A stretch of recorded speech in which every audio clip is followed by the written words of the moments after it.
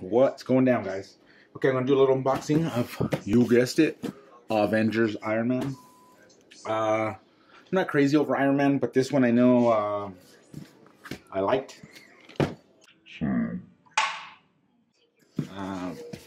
Not sure if I'm gonna keep it.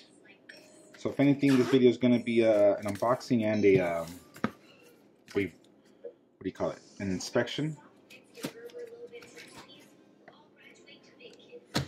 And let's check it out.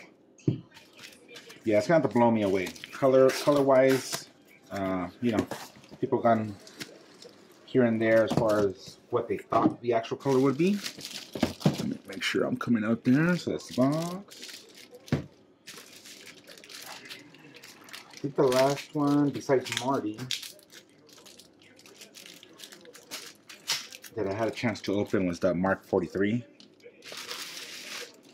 Okay, side.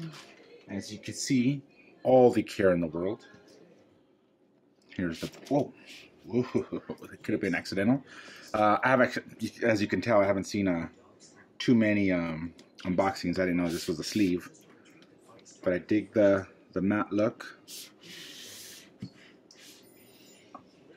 Pretty cool, pretty cool. There's the box.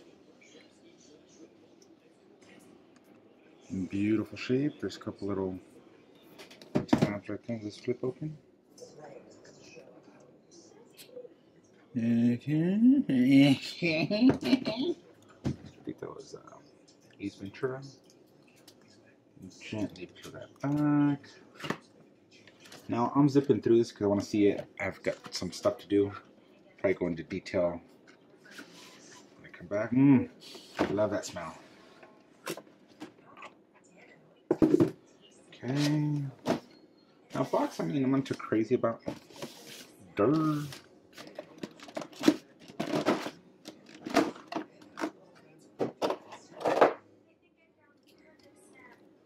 I can tell you guys already, I think it's a keeper. Wow. Oh yeah. I thought I was going to do a quick flip, but it looks pretty cool. Anyways, my lighting kind of sucks right now, just noticing that. I'm going to finish off my errands and then I'll do a little follow-up video on the same video, so I don't have multiple videos. But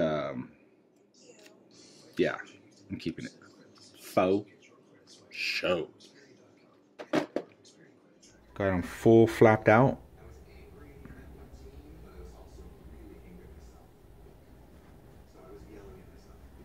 Now I do have the light on the camera because it tends to make all the little faceplate and the little goldish hues come out.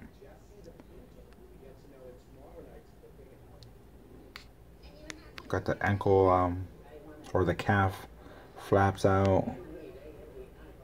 These little top ones right here. But I really like the figure. I really like it a lot.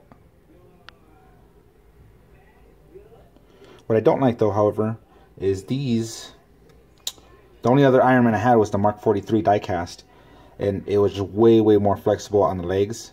This one, when I get too high of a bend, even though this is really soft plastic, I don't want to push it too much.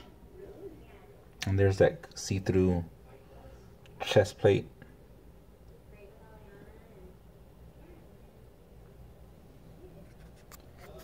Get around there if I can.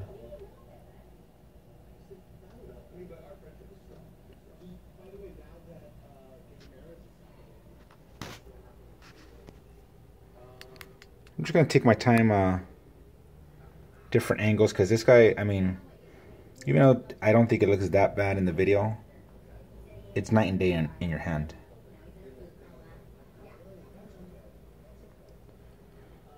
Now I don't think I could do it right now. No, I can't. I'm gonna try videoing it a little bit without the light. See how it looks.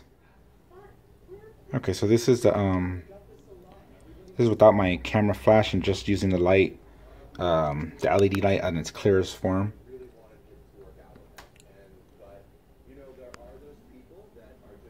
Again, just a really Really cool, menacing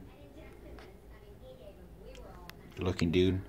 I'll try to do a couple more poses, but damn, that dude looks bad.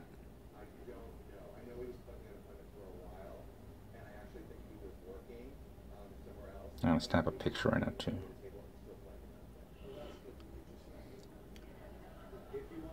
Because I can. What's going on, guys? So I'm gonna finish up my video. It's been like I think about a week since I've had the guy, and I did the little video, but just been kind of busy. But before I close it out, there's been a couple of things that I've mentioned in a couple of the forums. One is the faceplate. I don't particularly have a problem with my faceplate.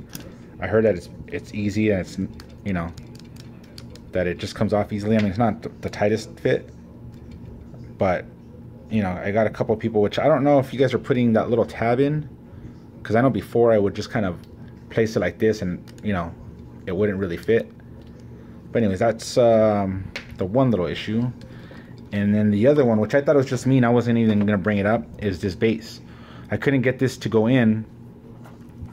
Pull it out, because it just seemed like it wouldn't catch. Luckily, on one of my forums, and I'll remember what his name is. I'll look it up and I'll post it on here. Who actually recommended the idea?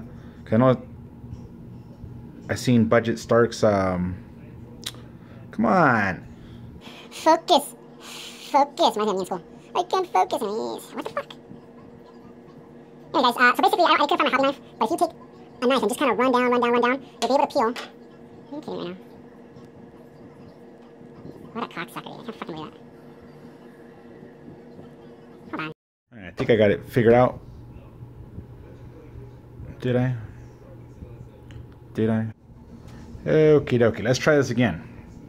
Okay, so if you get your hobby knife, again, this is what I have right now.